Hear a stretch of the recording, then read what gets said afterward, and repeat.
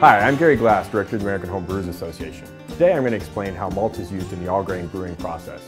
Brewing with malted grains involves 3 steps: mashing, lautering, and sparging. In the mashing process, crushed grain is soaked in water at various temperatures, activating enzymes in malt primarily to convert starches into fermentable sugars. Extract brewers skip this step because extracts have already gone through the mashing process to produce fermentable sugars needed to make beer. This chart from John Palmer's How to Brew shows various malt enzymes and their associated mash temperatures. For most brews, we are only concerned with the last 2, beta and alpha amylase, which break down starches to sugars.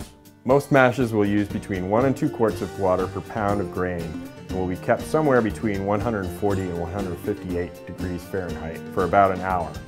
The higher temperatures in that range produce more unfermentable dextrins that add body to the beer. Lautering is the process of removing the liquid wort from the grain solids. Most homebrewers use a single vessel called a mash Lauter Tun to do this. Sparging is the term used for rinsing the grain with additional water to remove as much of the sugar as possible.